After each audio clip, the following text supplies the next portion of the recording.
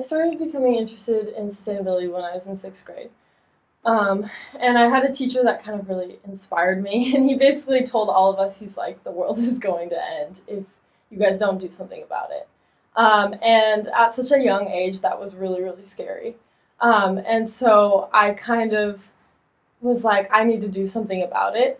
And so in middle school, I was really just like scared about our future. But I started implementing little things in my home life. I started kind of researching like how I could be more sustainable. And I started talking to my family about it, and they were all on board of like, okay, we need to move towards this. You're really passionate about this, right?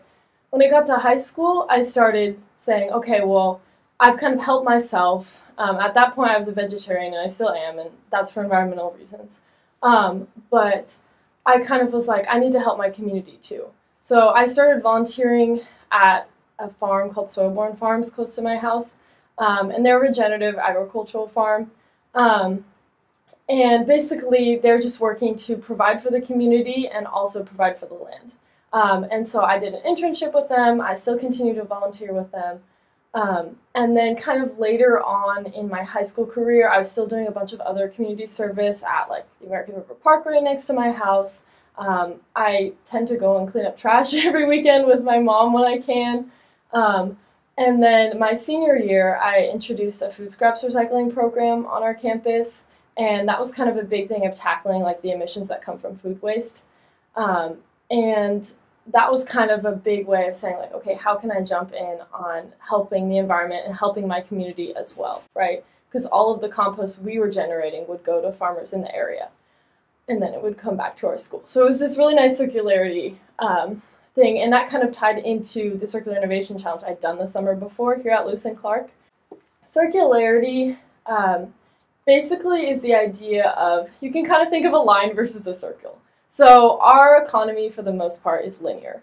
And that basically means it's like you produce an item, or we get the raw materials for an item. We produce an item, we use the item, and then it goes to the landfill or some area where it's not going to be used again. But the idea of circularity is we make the item, we use the item, and then someone else gets to reuse that item, right? And it's this full circle idea. And this kind of goes with not just items, right? There's a lot of ideas in sustainability and with the environment where it's not just like, oh, you used an item and you're going to use it again, right? But it's the whole idea of like reduce, reuse, recycle. It's that kind of reuse element. And so that was basically the core of the Circular Innovation Challenge, was how can we find a way to move towards a circular economy as a whole. And what was really cool about this challenge was it was about like 50 of us here on campus, and early on they broke us into small groups, and our kind of whole mission for the week was to work on pitching ideas in these small groups. And our ideas could be anything. Like, it was fully up to us. And so it was a great way for us to just brainstorm and collaborate. And in these groups, we ended up coming up with ideas that would fit the circular economy. And that was basically the main principle of our idea, was it just had to be circular. And so with my group, we ended up coming up with a toy subscription service for younger kids. It was mainly like toddlers and below that we focused on in this pitch, because it was only a week long, so we couldn't do much more. But we basically engineered this idea where we could have like these toys that were taken from sustainable sources, and we did a lot of research of like toy stores in the Portland area, right, that actually were sustainable and that we could take things from. And then we basically compiled those and thought of like, okay, well, how are we going to clean them when we give the toys to people? How are we going to deal with them when they reach their end of life cycle? And we compiled it in a way that we felt like, okay, this is fully circular. And the really cool thing was we ended up winning our pitch because the judges were impressed with just how circular it really was. But there were so many cool ideas that week, and it was a really fun way to see like the creativity that even if you're not in the sustainable world or you're not interested in environmental studies, circularity still has a big piece in like any aspect of our lives. A big takeaway I had for Lewis and Clark was just the community here. I really felt like that week I was really nervous coming onto campus because I had been here before, but it was just for like unofficial tours, just kind of walking around. So I didn't really know any of the people or the staff here. Um, and so I was really nervous. I didn't know anyone who was going to be in my group or anything. And I got here and everyone was just so welcoming, especially the staff. The people who run the entrepreneurship program in the Bates Center are just the sweetest people ever. And I just had a really good time being in this super close-knit community.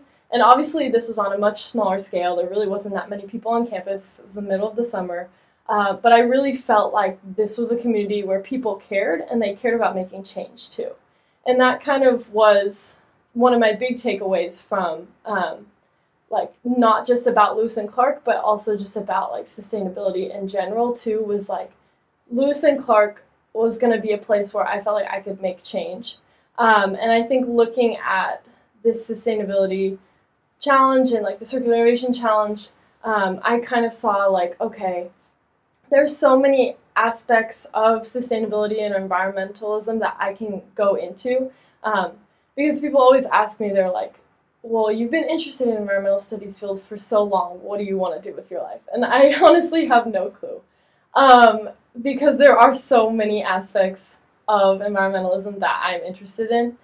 And kind of looking at this challenge, I felt like there were so many aspects I could go into, so many fields. But I don't think that was a bad thing. I think that kind of just inspired me to keep moving forward in the field, and then to also kind of explore outside of it.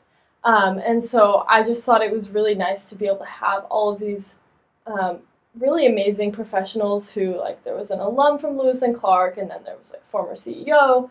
And so people who have been at all ranges of life, and they were all incorporating this circularity like into their lives in some aspect.